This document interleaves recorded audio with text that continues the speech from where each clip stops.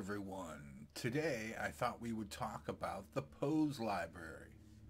So I'm selected on this character's skeleton, and I've selected the guy, the person symbol here in the tabs. And if we go down to pose library, if we open this up, we have what Blender calls a Poselib. Now, any animation that is saved within your blend file. Now, the pose library is connected to the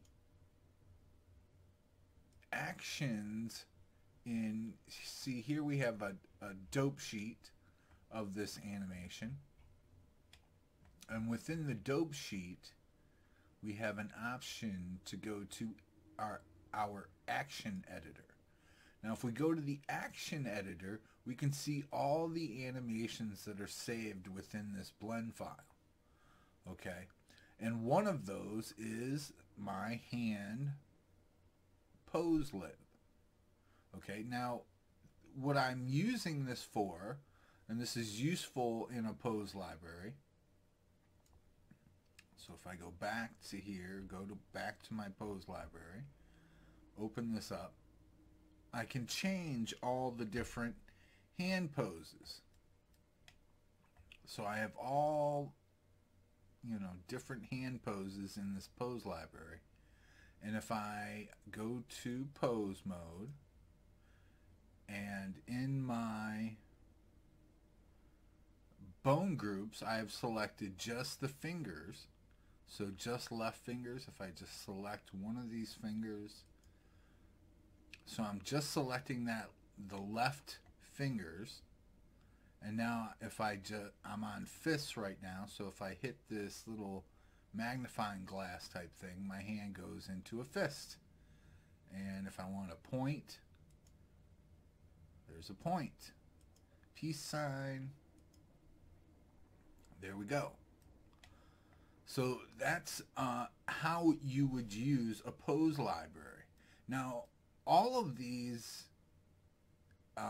poses in here have full body poses. So when I create these poses, I create them with a full body pose.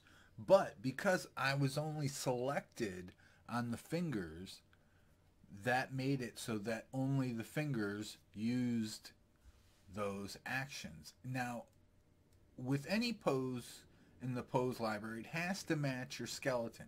So you can't just use any pose library with any skeleton. It has to match. The bones have to match. Okay, now in this skeleton, they happen to match for this pose library.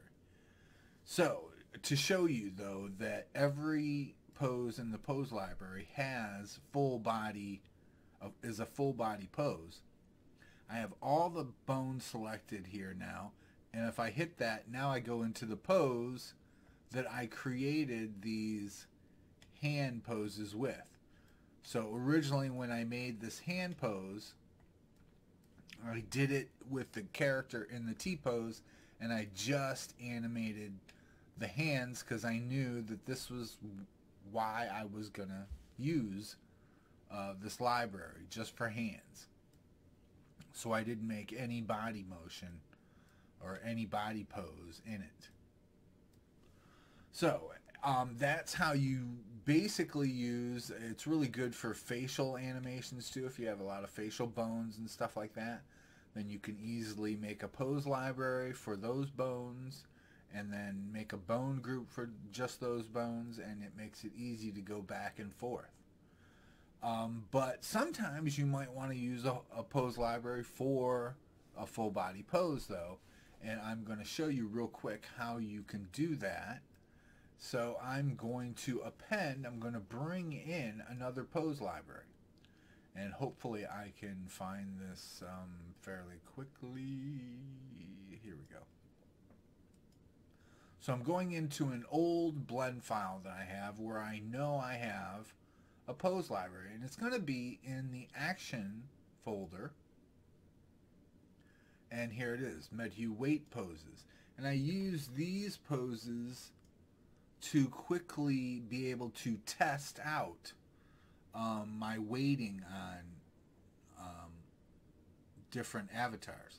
So if I open up, I'm in the pose library now, and I just click this little button, and now I can go find that pose library that I imported, that I appended. So there it is right there. I can use that, and if I want to save this pose library in this blend file, I need to click that F and then click save, but I don't want to save it. So, and now we can look at, I have the whole body selected, and just like that, I can use these poses. And they were poses that I created to basically test out my weighting. And of course, these poses don't have any finger animation, any finger transforms on them, so they're not changing the fingers. But I could go back to my hand poses right here, and I could go, maybe I want a relaxed pose. I want to select off all the bones, maybe select one of the fingers, select that one, and maybe I want to change both hands, so I'll select this one also, and just like this, bam, just the hands change. So that's how you would use a pose library, how you would add to a pose library. Let's say I want to make a new hand, and maybe I want, let's make this a fist to start with, and then maybe I want to bring the pinky out. So let me try and grab the pinky here. Yep, okay. I'll line this up and just pull this pinky down. So just like this. Go like this, yeah. Pull this pinky down. So maybe he just has his pinky out. Like that. And it looks a bit crooked here. So let's go like that. And I think that pretty much does it. And usually if your pinky was out, you would have, your knuckle would go past a bit to extend that pinky all the way. Maybe that's a bit too much.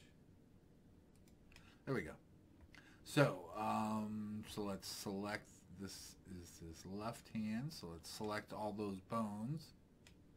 Well, actually, it's going to save the whole pose. So it doesn't really matter what bone you're selected on. So now I'm just going to save this. And I just add a pose. Add a new. And there it is. So if I go like this, changes that. Let's do the whole body just so we can see this better. So just like that, it changes it. If I go to this pose, save the whole body. Now let's just say I don't want to use the whole body, of course. Let's just say I want to put that, make the right hand use that same pinky. I want it to have that same hand as the left hand. So of course I select my left hand, or actually I select my right hand, my right fingers, just like that, and or actually what I do, sorry, select the left fingers, and I would just use my copy options in my poses here to go copy that, and now I want to move it to the other side, and now I could take this pose and overwrite this one. That way I make sure I have pinkies on both hands out. So I want to overwrite this.